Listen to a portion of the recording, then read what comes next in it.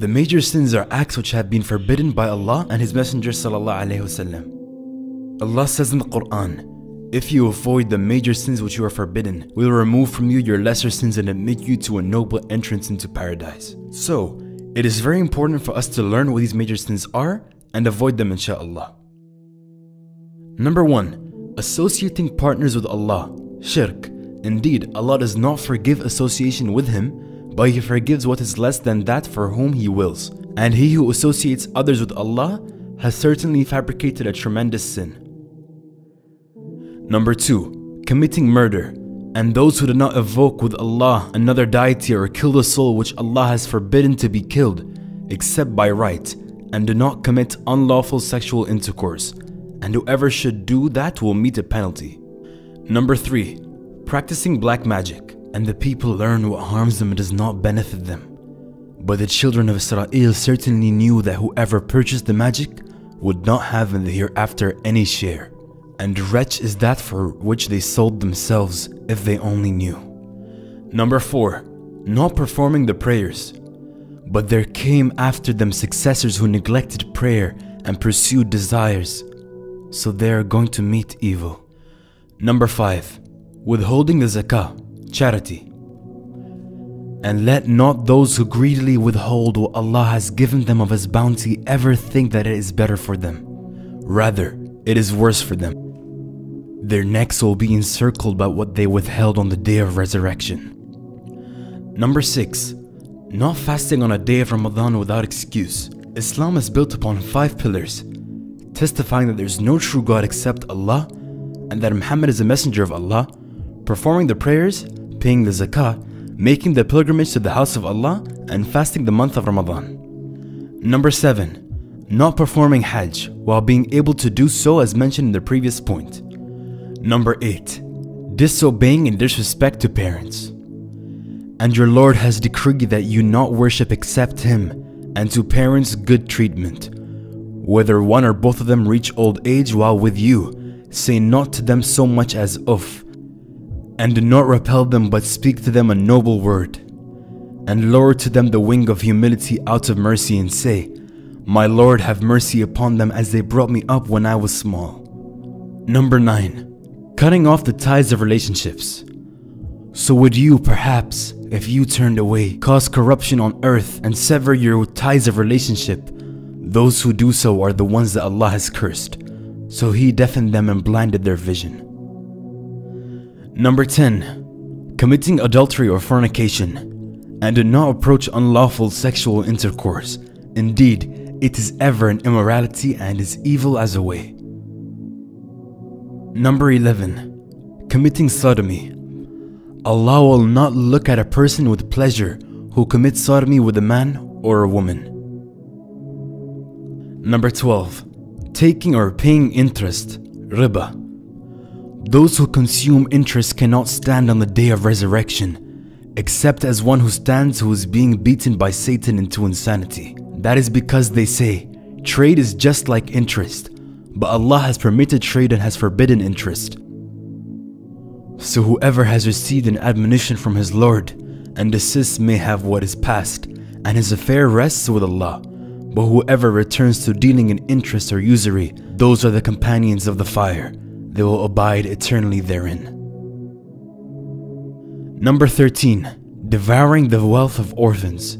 Indeed, those who devour the property of orphans unjustly are only consuming into their bellies fire. Number 14. Lying about Allah and His Messenger sallallahu alaihi wasallam.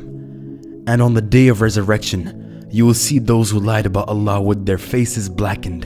In hell, a residence for the arrogant. Number 15. Running away from the battlefield. And whoever turns his back to them on such a day, unless swerving as a strategy for war or joining another company, has certainly returned with anger upon him from Allah, and his refuge is hell, and wretched is the destination. Number 16. The unjust leader. The cause is only against the one who wronged the people and tyrannized upon the earth without it right. Those will have a painful punishment. Number 17. Pride and arrogance. Assuredly, Allah knows that they conceal and what they declare. Indeed, He does not like the arrogant. Number 18. Ungratefulness. So remember me, I will remember you, and be grateful to me and do not deny me. Number 19. Intoxicants, alcohol and drugs. O you who have believed, indeed, intoxicants, gambling, sacrificing on stone altars to other than Allah, and divining arrows are but defilement from the work of Satan. So avoid that, you may be successful. Number 20. Gambling. The previous verse mentioned also applies to this sin. Number 21. Slandering innocent women. Indeed, those who falsely accuse chastity, unaware and believing women are cursed in this world and the hereafter, and they will have a great punishment. Number 22. Stealing from exploits of war and from the money of the zakat. It is not attributable to any prophet that he would act unfaithfully in regard to war booty, and whoever betrays, taking unlawfully, will come with what he took on the day of resurrection. Then will every soul be fully compensated for what it earned, and they will not be wronged. Number 23. Consuming forbidden wealth or taking it by any means. And do not consume one another's wealth unjustly or send it in bribery to the rulers in order that they might aid you to consume a portion of the wealth of the people in sin, while you know it is unlawful. Number 24. Committing highway robbery. Number 25. Making false oath. And they are those who do not testify to falsehood, and when they pass near ill speech, they pass by with dignity. Number 26. Committing oppression, except those poets who believe and do righteous deeds and remember Allah often, and defend the Muslims after they were wronged, and those who have wronged are going to know what kind of return they will be returned. Levying illegal taxes. Prophet ﷺ said, "Do you know who the bankrupt is? The bankrupt from my nation is the one who appears on the day of resurrection having performed the prayers, fasted and paid the zakah, but had also abused that person, slandered that person, wrongfully taken the wealth of that person and spilled the blood of that person. These people will take from his good deeds. If his good deeds are thereby exhausted, he will be given their sins, and then he will be thrown into the hellfire." Number 28. Stealing. As for the thief, the male and the female, amputate their hands in recompense for what they committed, as a deterrent, punishment from Allah. And Allah is exalted in might and wise. But whoever repents after his wrongdoing and reforms, indeed, Allah will turn to him in forgiveness. Indeed, Allah is forgiving and merciful. Number 29. Suicide. And do not kill yourselves or one another. Indeed, Allah is to you ever merciful. And whoever does that in aggression and injustice, then we will drive him into a fire. And that for Allah is easy. Number 30. The perpetual liar, and invoke the curse of Allah upon the liars. Number 31.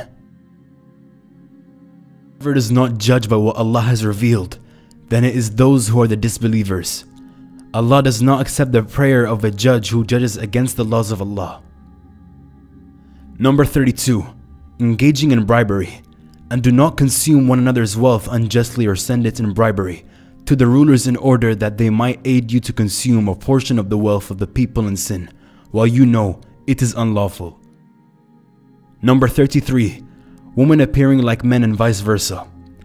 Allah's curse is upon women who appear like men, and upon men who appear like women.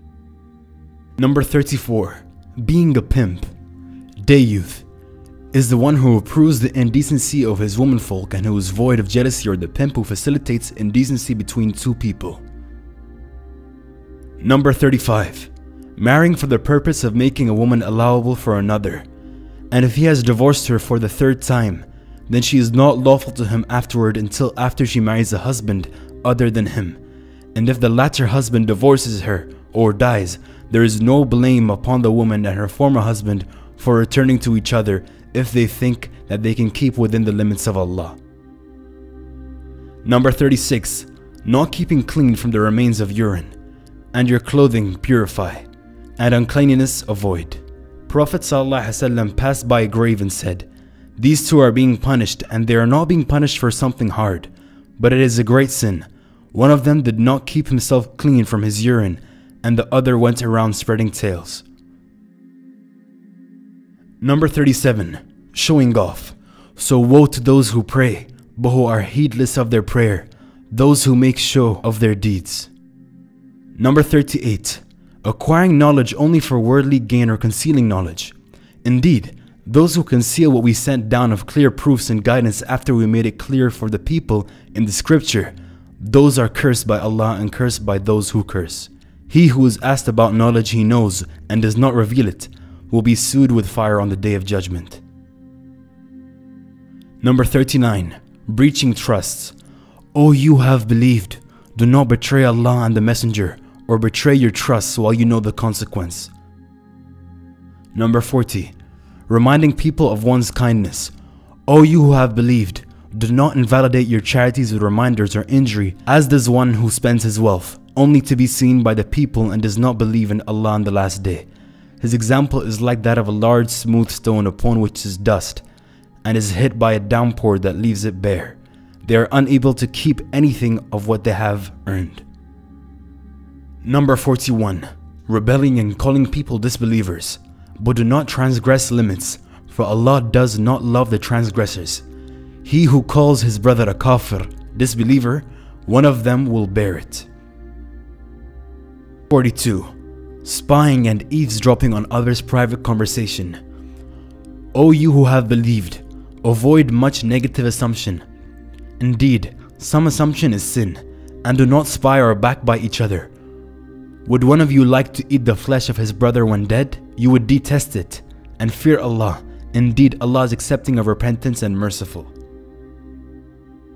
Number 43. Spreading harmful tales, namima.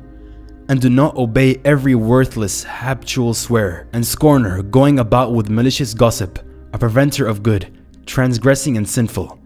Tale-bearing, namima, is defined as spreading words among believers with the purpose of stirring up enmity and problems between them. This matter is forbidden. Number 44. Cursing others. Abusing a Muslim is evil and fighting him is disbelief. When a man curses a thing, this curse goes up towards paradise. The doors of paradise are shut against it. The curse then moves right and left. It finds no way for it. Then it goes back down to the cursed one if he deserves it, or else to the curser. 45. Not fulfilling one's promises. Whoever possesses any of these characteristics has the characteristics of hypocrisy until he gives it up. Whenever he makes a promise, he breaks it up. Number 46. Believing in soothsayers and star signs. Whoever goes to a fortune teller and asks him about something will not have his prayer accepted for 40 nights. He who asks a fortune teller or an astrologer something and believes him of what he says is a blasphemer. Number 47. A wife being rebellious to her husband.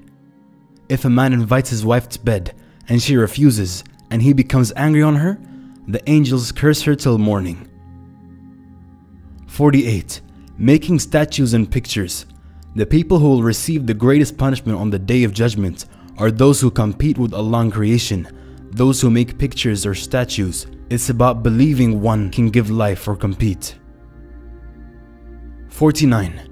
Striking oneself, wailing, tearing one's clothing, pulling one's hair, and similar deeds are a form of mourning.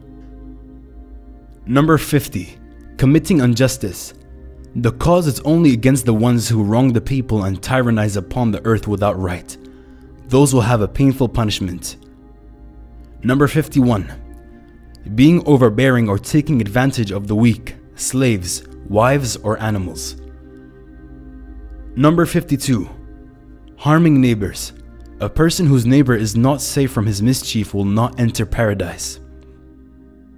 Number 53. Harming and abusing believers and those who harm believing men and believing women for something other than what they have earned has certainly borne upon themselves a slander and manifest sin. Trailing one's garment in pride.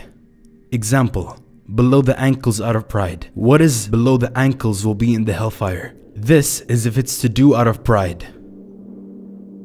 Number 55. Harming the friends of Allah.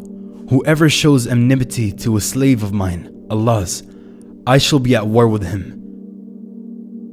Number 56. Men wearing silk and gold.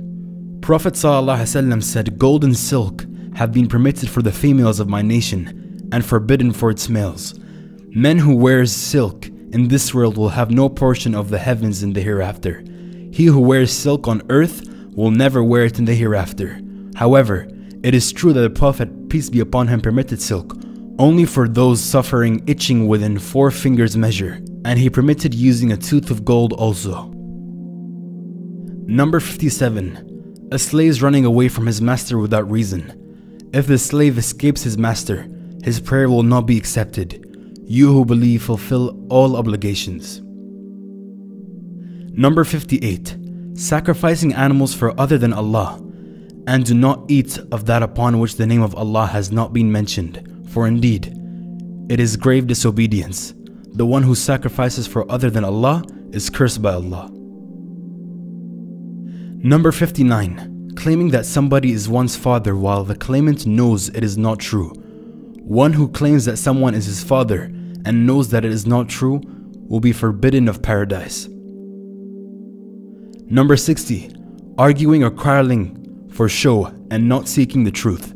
Whoever argues in support of something that is wrong and he knows it, Allah will be angry with him until he stops. Number 61. Not allowing excess water to flow to others. Say, have you considered if your water was to become sunken into the earth, then who could bring you flowing water? Whoever doesn't allow the access of water or pasture for others will not share in the blessings of Allah on the Day of Judgment. Number 62. Dealing in fraud. Woe to those who give less than due, who, when they take a measure from people, take in full, but if they give by measure or by weight to them, they cause loss. Number 63. Disbelieving fate. Then did they feel secure from the plan of Allah? A man asked, what is faith, believing? The Prophet ﷺ said, believe in Allah, His angels, His books, His prophets, and the Day of Judgment, resurrection after death, and fate, good or bad. Number 64.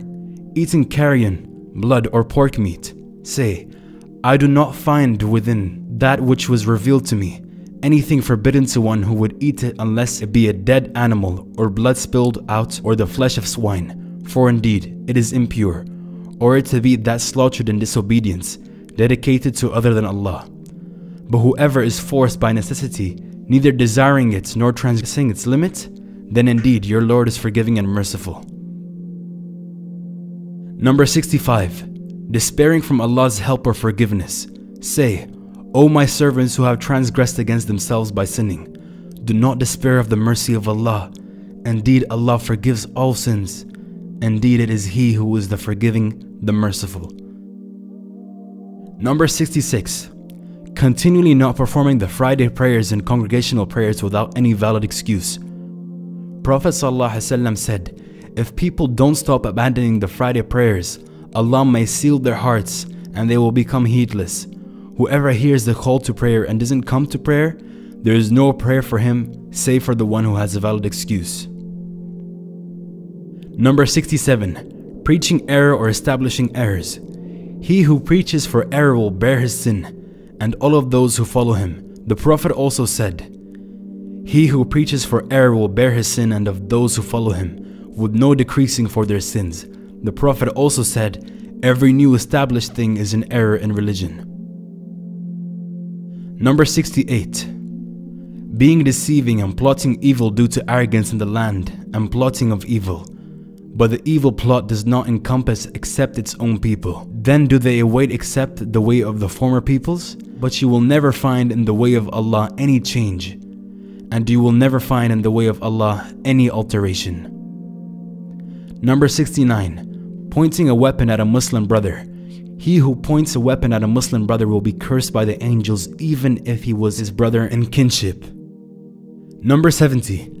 Abusing or revealing any one of the companions of the Prophet ﷺ. Do not revile my companions, for by the one in whose hands is my soul, If you were to spend in charity a mountain of gold similar to Mount Uhud, it would not be equal to a handful or half a handful, or what they have done. These are the 17 major sins in Islam. Please share this video with your friends and family who may not be aware of these sins. May Allah subhanahu wa ta'ala protect us and keep us firm on the path that is pleasing to Him.